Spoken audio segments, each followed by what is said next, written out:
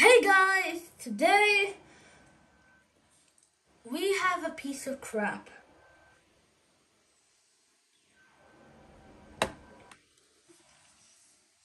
Yes. I thought I'd never get this, but I did. That's why you see, look at the scratches. I can bend things. Buttons are bad. Those are lots of reasons why I hate this. Zoom into this. Zoom into that screen. Zoom into that screen. Zoom into that screen and see that chunky thing.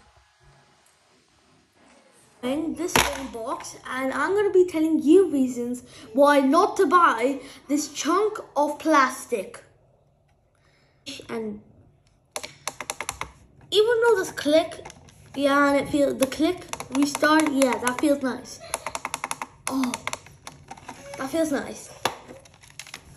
Runs on those dumb batteries every knockoff console runs on.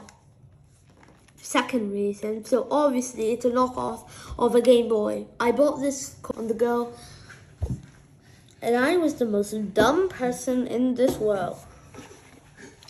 We can open this thing up, and I can show you all the components and how bad quality. I literally found a scrap piece inside of this thing. The screen is scrap. It's all scrap.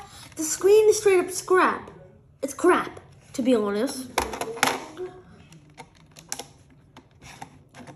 Second reason. You feel like the most idiotic person in the world. Like, I could open this thing up. I could find the battery. But no, I lost it. I got rid of it. Don't know where that thing is. Don't know where that crap is. Yeah, this chunk of plastic is so weak as well. Crazy, right? Crazy. Now, last time I played it, like, imagine I'm playing Mario. Sound quality, rubbish.